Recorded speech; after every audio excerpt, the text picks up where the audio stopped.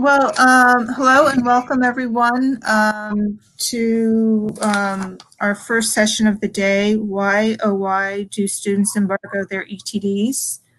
We have, sharing this information with you is Becky Thoms of Utah State University Libraries. And Rebecca? Yes, I'm Rebecca Nelson. Have one those, okay. And Rebecca Nelson from, are you also from Utah State? Yes. Okay, also from Utah State. And Valerie Emerson, I'll be your moderator for this session. Just a quick reminder before we begin, during the presentation portion, please keep your audio and video muted. Please feel free to use the Q&A tab to pose questions, which will be addressed during the Q&A portion.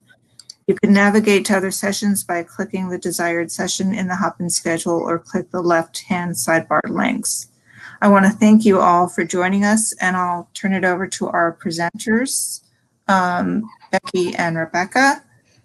I think we're ready to go.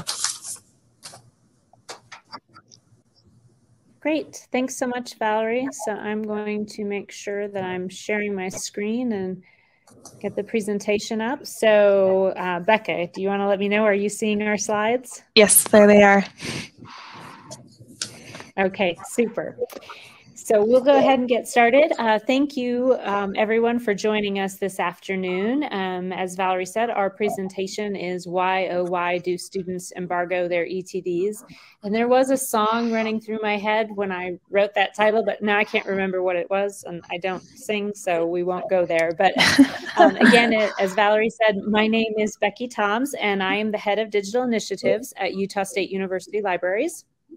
And I am Becca Nelson. I'm the Institutional Repository Coordinator at USU Libraries. So to give you a little bit of background on our institution here at Utah State University. Oh, do you want to go back, Becky? Oh, sorry. I was trying to turn off my microphone. There we go. All right, so we have around 3,044 students in our graduate enrollment, and then about 1,536 of those are here at our main campus in Logan, and 828 are at our statewide campuses, and we're not sure how many exactly, but there are a number of online students as well. So every semester that turns into about 120 graduate students that are completing their degree.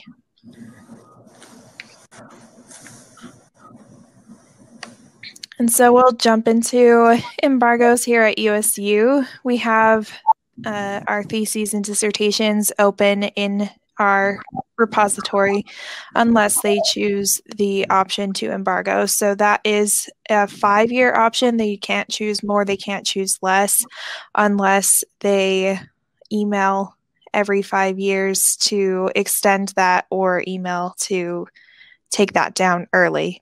But when they first choose the option, they only can have it for 5 years, and then it has to go through an approval process. So the library approves it, their advisor, their department head, and also the vice provost of graduate studies all have to sign off before a student can receive an embargo.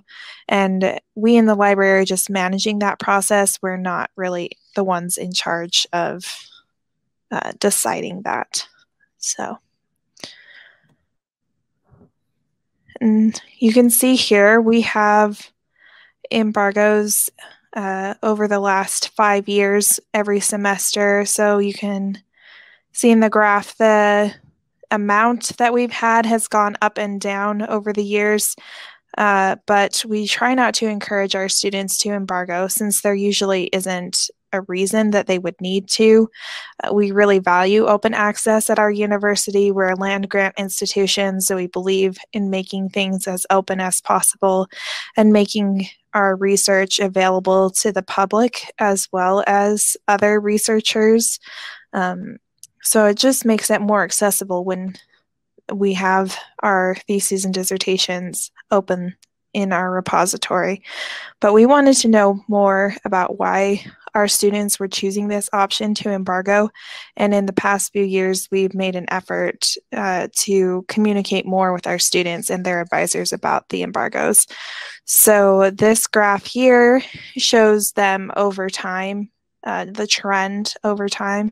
So you can see that in the spring, which is that blue line, that it has mainly stayed consistent. And then it is usually higher than the other semesters. We usually have more graduating in the spring, but the summer semester has kind of been more unpredictable. That red line is kind of all over the place, but in the fall, it's again stayed roughly the same, and that is a little bit lower than in the spring. So we have just a few reasons that our students can choose to embargo their work. So the first is that they can file a patent, or they have research that was supported by a grant or a contract, and that group that sponsored their work has to review it before it's made openly available. So they can also indicate the publisher considers their work to be prior publication. That's not usually necessary, since most publishers don't have a problem with considering work that's been previously published and made available through a thesis or a dissertation. We'd had future publication as an option until 2019. We decided to remove it since it's not really a barrier to students publishing, again, because most publishers don't have a problem with it. So we replaced that future publication with an other option where they could write in their own reason if they had some case that they needed to make, then we would consider it. And usually the reasoning that we found that they're putting into this other option is still future publication, that they don't want their data available before they have the chance to publish it. So the last option is the creative writing, which we have worked with our English department for certain students that never want their work to be available.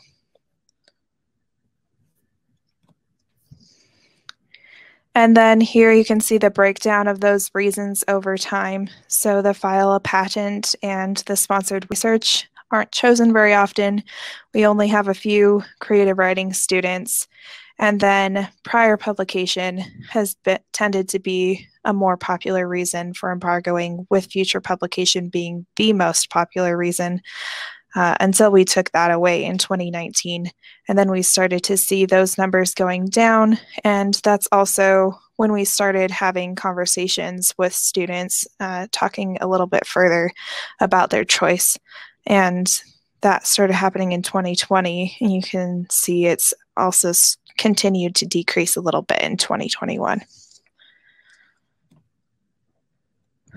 We decided to go back and look at the departments that are asking for embargoes the most often since 2017. And the breakdown is that we have English coming in at 23 embargoes since that time, and 19 embargoes have come from animal, dairy, and veterinary sciences. Then it's chemistry and biochemistry at 14, and tied at 11, we have our biological engineering, electrical and computer engineering, and lastly, the communicative disorders and deaf education. And we see the same departments asking for embargoes, and they tend to have the same reasons that they're indicating as they do that. Okay, thanks, Becca. So now I'm going to talk a little bit about how we have responded to all of this information that we have gathered, and kind of the efforts that we have made to provide some education and start some conversations about the embargo choices that our students are making. So what the first thing we did is just ask our students and their advisors to tell us a little bit more about what they were choosing and why they were choosing that. So in 2020, we essentially put together a boilerplate email that when students would submit their embargo request form, which kind of initiates the whole process, and they would make that prior publication selection. We developed this boilerplate email, and we sent it back to those students and to their advisors, kind of asking them some questions. Prior publication would indicate that they were pursuing a publication option for their thesis or dissertation, and that a publisher was saying that they considered the thesis or dissertation being available in a repository as prior publication, and therefore wouldn't consider it. So we wanted to know a little bit more about that, and we framed the email that way. So we didn't want the students and the advisors to think that we were judging their choice or second guessing things. So we framed it as the library wants to know more about this, because that's an important information, a bit of information for us. If publishers are making these statements or these requirements, we want to know about that so we can better advise our students and the faculty. And so in sending those emails and getting the responses, what it revealed is that many of the students or their advisors, so they were actually thinking about future publication. They weren't in a situation that they had already identified a publisher and been told this, but they were imagining that they might want to publish on this, which is completely reasonable, and that there is this, as I think we all know, kind of myth out there that there are publishers that consider an ETD, an availability in an open repository, as prior publication. And so there was just generally some confusion, about the embargo, about these policies, the reasons, et cetera. So really these emails opened the door for us to have a conversation with the students and the faculty, and we could share information about publisher policies. So when they told us, oh, well, I'm looking at this journal or this publisher potentially, we could point them to the place on, hopefully, point them to the place on that publisher website that specifically said that the availability of content or material in an ETD, via an open repository, wouldn't preclude, them considering a manuscript for publication. So that has been a really useful tool in having those conversations. And so just a little bit more about that. So we emailed 12 students in 2020, and there were 3 who decided to change their reason. So they didn't decide not to embargo, but they at least were more informed about the decision they were making and why they were making it. So we still consider that a good thing. And then there were 3 who decided not to embargo after all. And then in 2021, we contacted 15 students. 7 chose to change their reason. So again, hopefully that's because they had a little more information, and 3 decided not to embargo after all. And then the other thing we did was last spring, right in the thick of the pandemic, we offered an embargo workshop that we promoted to graduate students, advisors, and program coordinators across the university. We had about 30 attendees from a wide variety of departments, and we just shared some of that same information about publisher policies, the reasons for embargoes, what an embargo meant, what it didn't mean. And we got some good feedback via the survey. We had some good questions. And I think that this is something that we would try doing again. And hopefully in an eventual post-pandemic world, we would have a little bit more engagement with our folks on campus. So where we are now and what we're planning to do next. So as you saw in the numbers Becca shared, we do think we're seeing, those spring and summer 2021 numbers are trending down. We've got our fingers crossed about the full picture for 2021. We are seeing some of the same departments and advisors. So that's something we're continuing to think about. And then the fall 2021, those numbers will really, round out our calendar year 2021 and determine if in fact our numbers have gone down overall. And so what we're planning next is to offer another workshop. As I said, we'd like to do that again. But we're also in conversations with our liaisons. As I mentioned, we have these, frequent flyer departments or advisors. And so we're talking to those liaisons about how we might do some particular outreach to those individuals or those departments, again, just to make sure that they have all the information before they're making these decisions. And then also beginning some discussions at the higher university level with our graduate council that oversees all graduate education to talk about embargoes across the university and make sure that the university still, is behind these policies that were established, long before Becca or I worked here. So I wrapped this up very quickly there because we were running out of time, but thank you.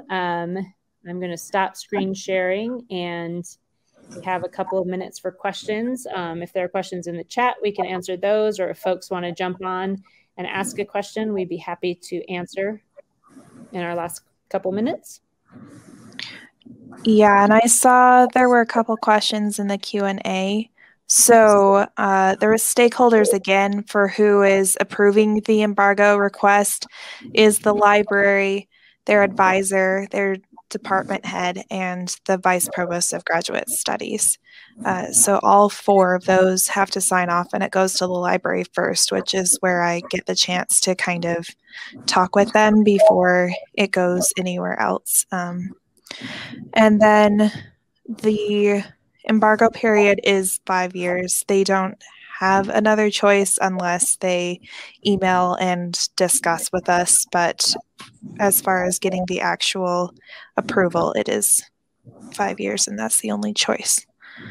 So really their choice there is that they could contact us before the 5 years were up and ask to have the embargo canceled. And we have had, Right. We have a couple of departments where they really only wanted embargoed for a year because it's very fast-paced research. And so, and this is mostly just for ease of processing. You know, we weren't going to give them 1 year, 3 year, 5 year options. So Yeah. And so someone else had asked if we have a list of those publisher policies. I do keep track of the ones that we have checked and talked with students about. So yes, I could share that if you would like to contact us.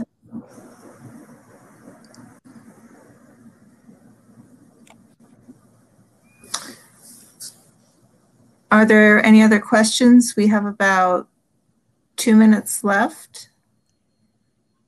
Go ahead. Hi, Natalia. Did you have a question? Hi. Yeah, real quick. Was there something that prompted this research or doing interventions? Maybe intervention is a strong word, but doing the talks with the faculty, or I mean, because we have an embargo, and we've looked at over the years how many students embargo and what percentage it is, but there really isn't an impetus to kind of ask why. Was it kind of just a an emphasis on behalf of the grad school or the library, or just curious about the why behind it? Yeah, so I think it was, oh, go ahead, Becca.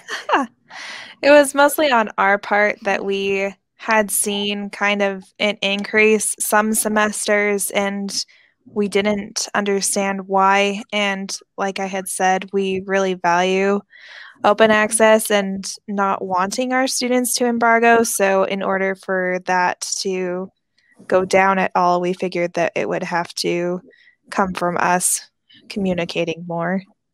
But Becky, did you want to add something?